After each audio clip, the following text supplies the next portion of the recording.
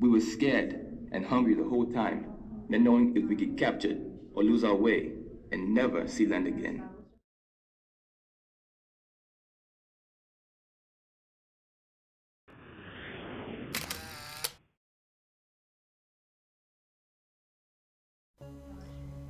Hey travelers, we are in St. Augustine's this week and exploring Fort Mose Historic State Park. Fort Mose was recognized as a National Historical Landmark in 1994. Located off of Ponce de Leon Boulevard in St. Augustine's on 24 acres of land.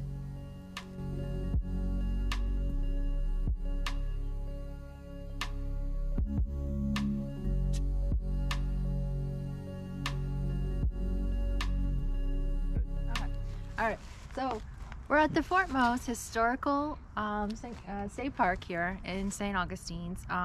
This place was established in 1738. It was given to free slaves by the governor of Florida from Spain. And this was supposed to be a safe place for all African Americans who were captured to come and be free on this settlement of land. Let's go check it out. This park is currently raising money to rebuild a replica of the fort. As of now, there is only a museum and the grounds to walk.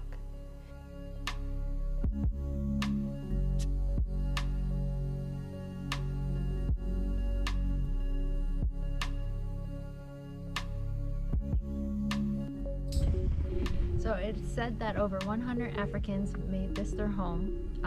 They started a very interesting culture. They pulled from all other cultures, some Native American, some Spanish, and even some English cultures. They pulled their traditions into their own, and they made themselves a home on this piece of land right here. The grounds have different signs posted to learn more about the fort and its people.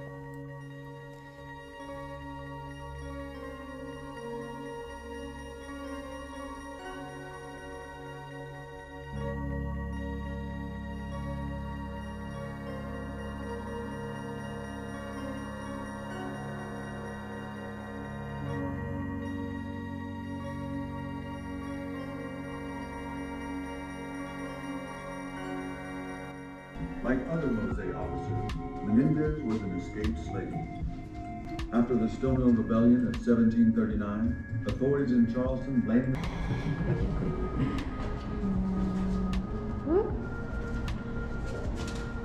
Thank you guys. My name is Cheyenne. If you need anything.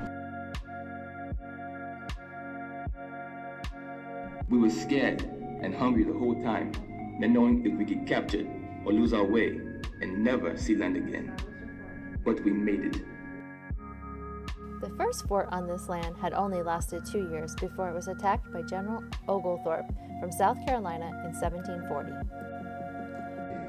Mose was rebuilt in 1752, which was just 12 years after it was destroyed by the English.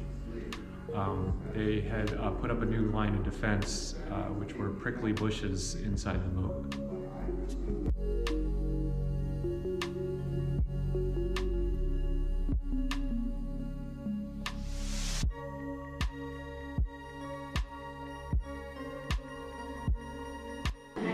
So funny enough, people can pronounce this any which way. It can either be pronounced Mose, Musa, or Mose. There were so many people that lived here with different accents. You know, you had your Native Americans, you had your Africans, you even had your Spaniards. I call it Fort Mose, but totally up to you what you want to call it.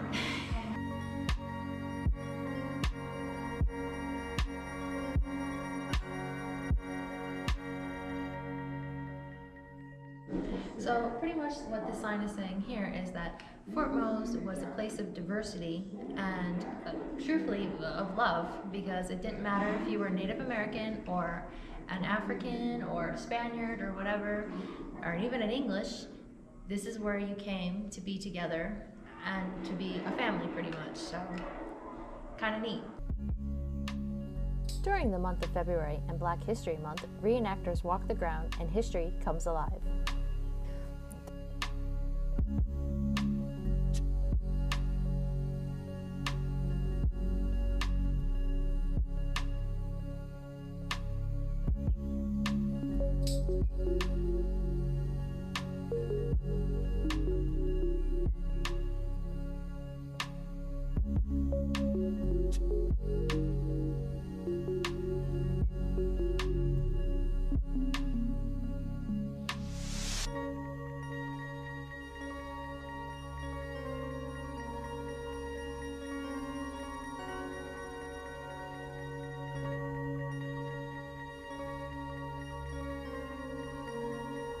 The fort had been forgotten in this area until the team of archaeologists excavated it in 1986.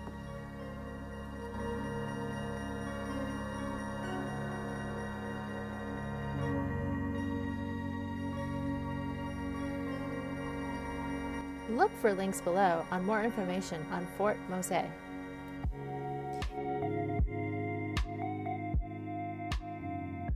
We learned a lot today, didn't we? Yeah. Okay. So we're at the end of our day. We did a nice little walk around the park. The property is very beautiful. You could not see the fort, unfortunately. At least we couldn't. There supposedly is just a little piece of a wall left. We checked out the museum. Yeah, it's not really there. We didn't really see it, so. But we did check out the museum. The kids got to learn a few things about what happened in the history here. We learned a few things. This is a pretty interesting place. There's a picnic table here if you want to have lunch. There's a couple chairs to sit under the big trees. All in all, you could probably have a really good day here. And it'd probably take, what, about 2 hours? Yeah, I think it's about 2 hours total. But we totally recommend to come. Oh, and it costs only $2 per person, and it is a drop box in front of the office. They do have someone that works here, and if you have any questions about any of the history, she will answer them for you. So we hope you enjoyed. Till next video. Thank you for watching our video on Fort Mose Historical State Park. Please hit that like and subscribe button and leave a comment below if you enjoyed this video. Join us next time for more videos from St. Augustine. Bye!